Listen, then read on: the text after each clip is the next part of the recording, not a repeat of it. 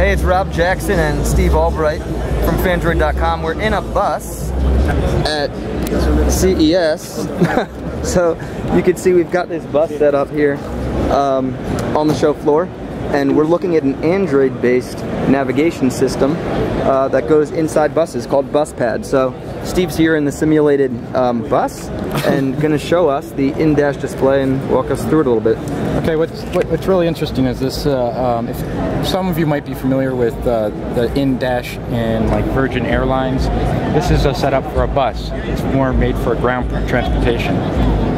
This is running Android 2.3, and in the future they're looking to go with 4.0, but right now it runs Android 2.3 with a custom interface.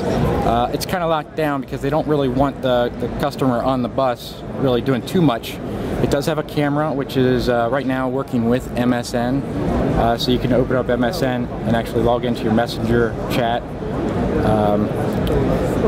Got information about the services. Now we don't have any Wi-Fi here, so it's not going to load too quickly or any at all.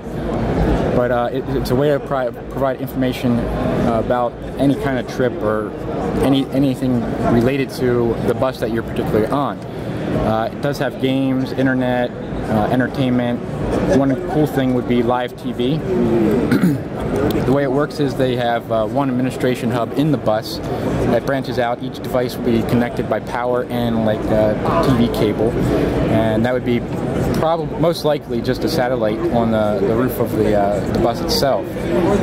So go into games real quick, because games is where you'll notice, oh yeah, this makes sense, this is Android. You can see they were actually on my screen. I was here playing Angry Birds. And there you go, there's the status notification window that you pull down, but here are the apps they've got loaded. On my screen I was playing Angry Birds. Right here's Angry Birds loading up. And he's got now they don't have the market on here. Again, they're trying to keep a locked down device. As you can see, it's a nice unit built in here. This is a 7-inch version of it. They also have a 10.1 version. So you have a USB connection here. If you pop this up, you can also see a micro USB connection. It has an audio jack, brightness controls, the back button, a main power to the LED itself, and then volume controls. Let's go here and see how the touchscreen works. But it is adjustable. In the future, they're looking to expand to 4.0 and maybe supporting 3D formats, like 3D HD playback. That'd be cool to see in the future. I mean, how cool would that be? You're on a Greyhound bus, or any bus really, and you're watching 3D TV. And I mean, it makes the trip go by so much quicker. I know from airplane rides I've had, when you've got stuff to do in-dash, and why not have Android in-dash? I mean, it makes sense. You've already got all the content, all the games. You can preload the stuff, and you can custom make stuff for... and as you can see, I rule at Angry Birds.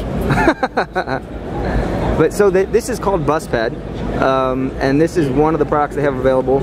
They've also got some other stuff that's Android based, so should we go in, and they don't have it on display. This is kind of the main thing they're showcasing, which I love actually.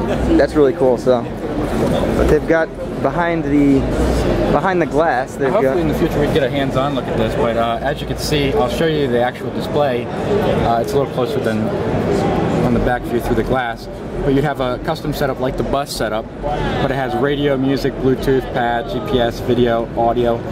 Hopefully they give you more access to the Android OS itself.